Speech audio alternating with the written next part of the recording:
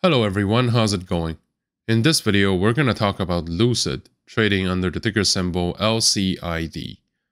It has been one of the most speculated stocks in the Nasdaq over the recent years. Some have said that it is the next Tesla. Others believe that it's going to be a giant bubble that'll eventually burst, and everyone involved would like to see the company doing well, at least in the short term, to be able to profit from it. As one of the heavyweights in the burgeoning industry, Lucid is also one of the few companies that actually has a product rolled out.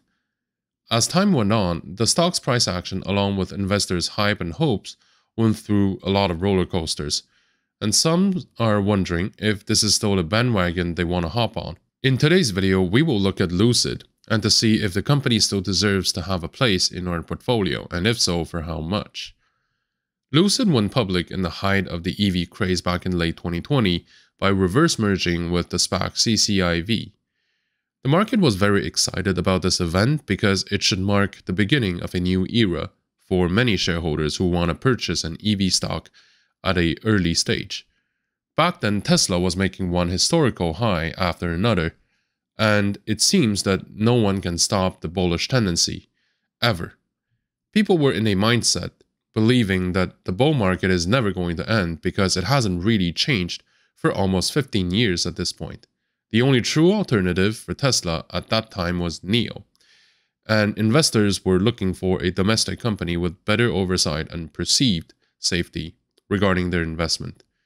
Although Lucid was going public in 2020, it is a company with more than a decade of development as a private company, and was able to prove to the industry that it is here to stay. We have to remember that the market mood was euphoric, and that there seemed to be no obstacle that lies ahead of us. The current price action acts both as a major cool down of the market as well as an opportunity for a more sustained development looking forward. So, in terms of the short-term price action, Lucid stock has been maintained above the $10 level over the past few days, which is very important for the traders on a psychological level. Of course, given the level of institutional owners in the company, it's not like there's a majority of shareholders swapping their positions in and out every single day. Over the past 5 days, I would say, Lucid stock went down by 8.5%. This is mainly due to the number of complaints that Lucid Air received, highlighting some hardware challenges of the EV company. The recent sell-off seems to be like a continuation of what happened before, ever since the market began to turn earlier this year. Even if there has been some attempts to recover here and there, sometimes lasting, quite a while. Overall, the tendency hasn't really changed as the stock is down by 20% over the past month. What this would suggest is that the market doesn't have a lot of optimism in the current economic environment, period. And that Lucid really needs to prove that it can improve its own product quality as well as scaling up its production up in 2023. If we look at the long-term tendencies, it's not difficult to see that the bubble that gave so much hope to traders around the world has now bursted. The market is no longer willing to blindly follow the latest hype.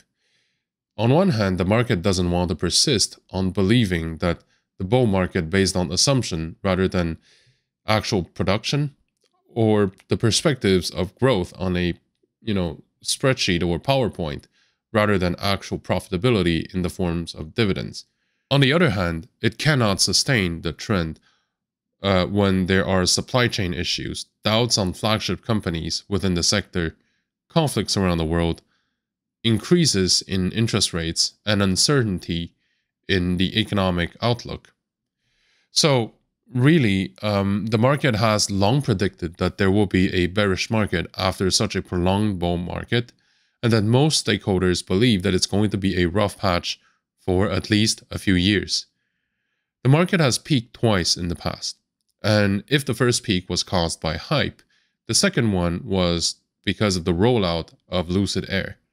Lucid remains a company that has investment value for the years to come. The main question in everyone's mind is when should they enter in the stock? The long grind to lower price level is likely caused by the market trends rather than the company's own fundamentals, except for like the most recent one. So in that sense, things are not as alarming as they may seem. Now, on the other hand, we should also remember that sometimes, even if those grinds don't have an actual fundamental reason, they can last for a very long time. And they might bring the title to an unbelievably low price. Hyliion, SoFi, and PaySafe are good examples. When we take a look at Lucid's financial, we can see that Lucid's profitability remains to be improved. It is a very encouraging sign to see that revenue has been increasing significantly from 97 million in Q2 to 195 million in Q3. On the other hand, the cost of goods sold increased as well from $292 million in Q2 to almost 500 million in Q3. It's interesting to note that the cost of goods sold increased more slowly than the revenue, showing that Lucid has been trying to control its expenses. Nevertheless, there are improvements to be made going ahead. Another element to observe is the operating expense. I believe that those correspond to the fixed costs, and over the quarters they haven't fluctuated significantly, which is a good sign for the company regarding cost control. With that being said, it loses about $700 million just in Q3, and this will add up if we annualize the cash outflows. Regarding cash, the cash reserves of Lucid is impressive from the outside, but if we think about it, with the operations still being on a deficit, the fact that it has between $4 to $6 billion on the balance sheet suggests that unless operations begin to pick up significantly in 2023, which they're supposed to, we might see additional rounds of dilutions over the next month and years. Regarding liabilities, the debt that Lucid took on over the past few quarters have also gradually increased in size from below $2 billion to above $4 billion in Q3 of 2022. Simply put, liabilities provide financing to companies to keep the operations going. They may provide critical cash inflows when the company needs funds to operate due to the cash flow cycles and for other reasons. They differ from equity sales in that there is no loss of ownership, but there will be obligations to fulfill the cash outflows, in both the forms of expense, like interest expense, and the principal payments. If the company fails to comply, it would be insolvent, and the goods will be liquidated, with the equity held by the shareholders either substantially discounted or reduced to zero. For the moment, I consider that the increase in debt level is normal, justified by the natural growth of the operations. With that being said, it is something that we have to keep an eye on in the future, because it may involve the going concern and cash flow availability of Lucid. Some additional relevant aspects are related to the current ratio and the inventory turnover. Current ratio defines the liquidity of Lucid's asset and how well they can meet the short-term difficulties. This number has been going down over time, suggesting that Lucid will be short for cash or the equivalent asset in the subsequent periods. So we cannot rule out the additional rounds of additional dilutions.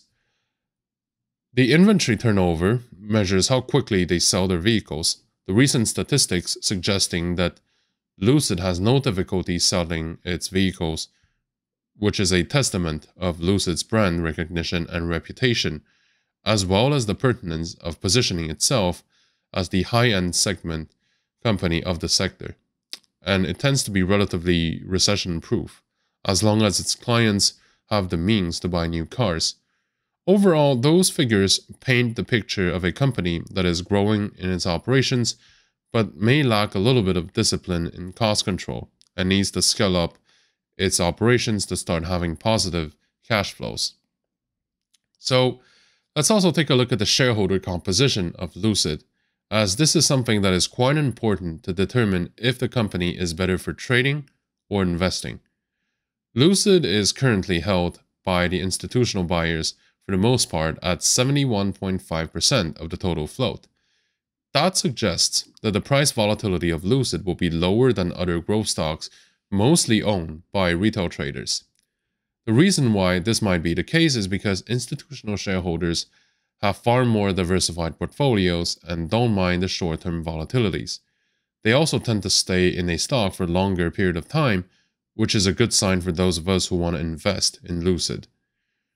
Regarding the short selling pressure, Lucid has a sizable short position, around 5.2 million shares currently being shorted, corresponding to about 22% of the total volume.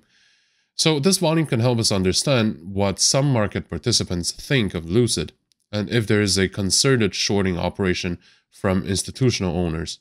In this case, I believe that the short sellers are anticipating that the stock is going lower due to the market trends. There are some real potentials for a short squeeze, but the overall volume of short positions suggests that there's just a substantial size of people believing that things are going to go worse before they get better, not necessarily a concerted operation per se.